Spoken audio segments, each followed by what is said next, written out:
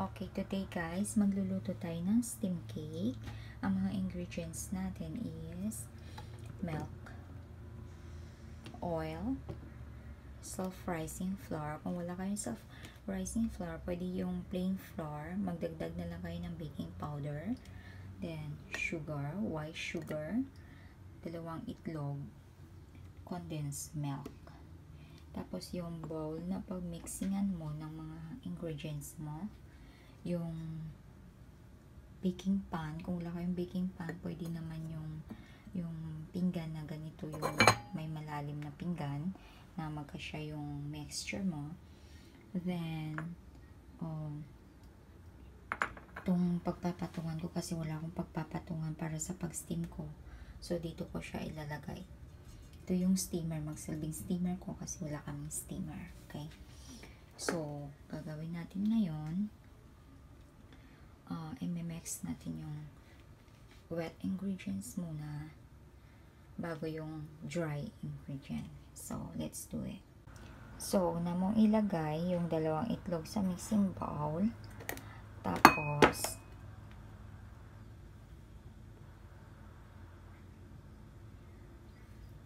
ilagay mo siya ang 2.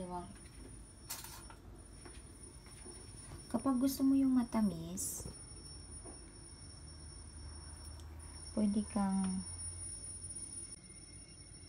so yung una kong ginawa, 2 itlog, pinasa ko sa mixing bowl, lagay yung itlog sa mixing bowl, tapos 2 itlog tapos, kapag gusto mo naman ng matamis, 3 kutsara ng white sugar, sa akin gagamitin ko 2 kutsara lang, ayoko na matamis. Okay, 2 kutsara ng white sugar yung gagamitin ko. So, mix it at a time. Yan siya. Okay. Mix it at a time para maano yung mixture niya. Okay. Tapos, yung condensed milk mo, so gagamit ako ng 3 kutsarang condensed milk. Isa, 2, 3.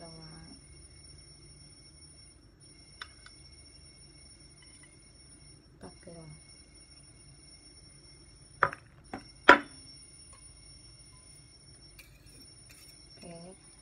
Mix it well.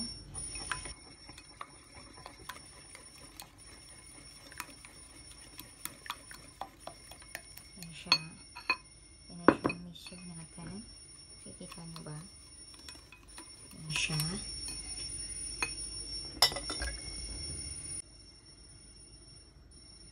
Okay, next natin is oil. Ilalagay natin yung oil. 2 kutsarang oil. 2 tablespoons of oil. Vegetable oil, cooking oil will do. Okay, dalawang oil.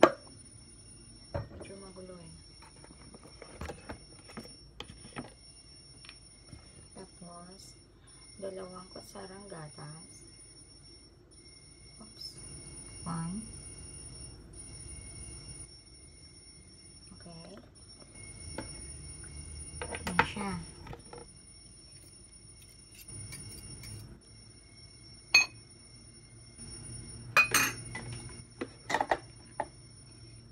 Ihalo ang ating wet mixture.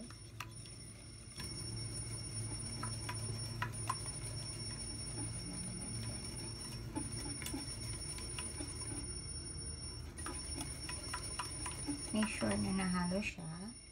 Saka natin ilalagay ang ating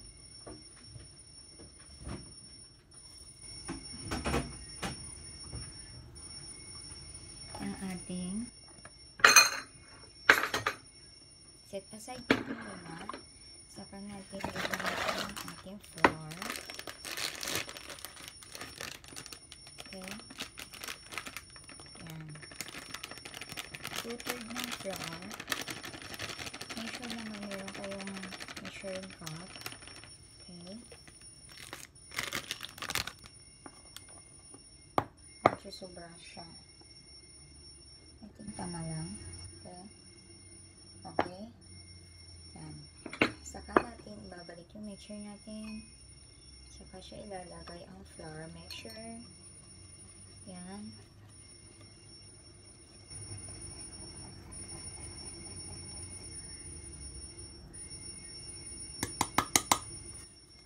Okay.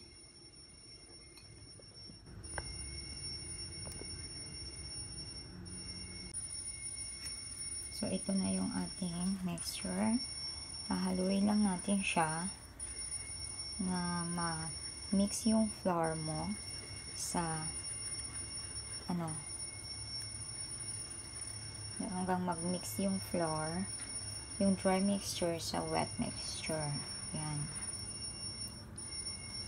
Okay. Be careful sa paghahalo na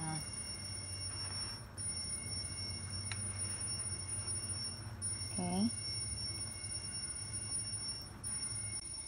So, nahalo na natin. Ito na. So, nahalo na natin siya, guys. Yan na siya ang itsura niya.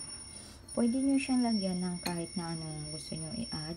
Pwede kayo naglagay ng mga sesame seeds, nuts, o kaya yung ako noon na-try ako, naglagay ako ng Oreo inside, cheese, at saka yung chili powder. Medyo konti lang siya. Dapat i-balance nyo yung chili powder nyo sa Okay, ito na yung mixture natin. So, ang next natin gagawin ay magpainit tayo ng tubig. Make sure lang na mainit yung tubig natin bago natin isasalang yung ating cake. Okay? Yan siya.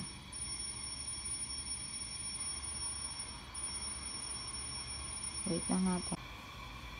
So, ito yung ginawa ko. Nagpainit ako ng tubig bago natin ilalagay yung ating mixture, cake mixture, para sigurado na mainit siya. Parang, kapag sa oven, parang ang silbi niya is preheat the oven. So, sa atin naman, kasi hindi tayo gagamit ng oven. So, kailangan natin painitin muna yung tubig, pati yung lalagyan natin sa pag-steam, bago natin ilalagay itong ating cake mixture. Okay? Yan. Okay na yan siya. Kailangan na lang natin siya ilagay doon sa lalagyan. Yan siya ang ating cake mixture. Don't worry, ilalagay ko yung mga sukat ng ingredients, exact na sukat na ingredients sa description box para alam nyo. Okay? Kumukulo na yung ating tubig. So, kailangan natin medyo hinaan yung apoy. So, ilalagay na natin ang ating cake mixture sa loob. So, ganyan siya. Yan. Okay.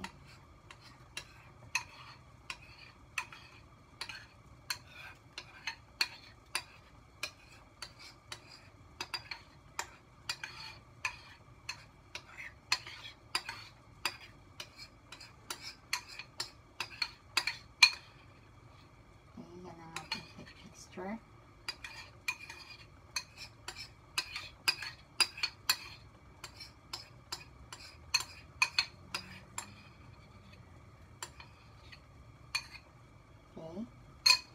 Kailangan natin siyang takpan at ilodo natin for 10 to 15 minutes. Depende kung gaano kalaki yung lagyan.